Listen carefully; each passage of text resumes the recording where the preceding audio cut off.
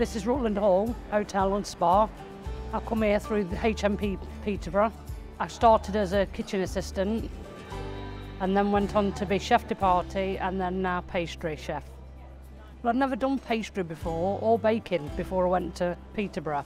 And then I worked at Eton over there and then just found that it was something I really loved doing. I started off just doing like maths and English, things like that. I'm not good at the writing side of anything. Being hands-on in Eton over, that was a lot to do with the qualification, the MVQ. Without the training, I'd never have been here today.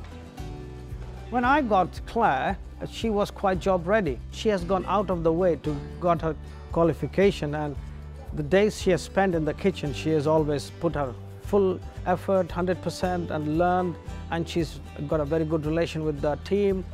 One of the first questions I got asked was, where do you live? And I said, HMP Peterborough.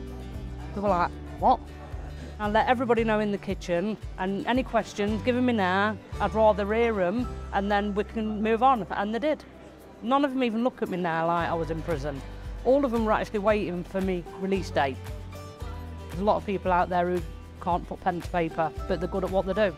If you don't give these people a chance, me being one of them people, then what chance have they got? Because I work as hard as the next one in that kitchen, if not harder, you know.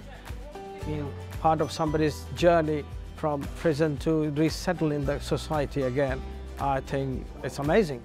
Without Rutland Hall taking us on, then I'd be claiming benefits. I want to be working, I want the stability and to provide for my family at home. One day I can see her maybe having a nice pastry shop.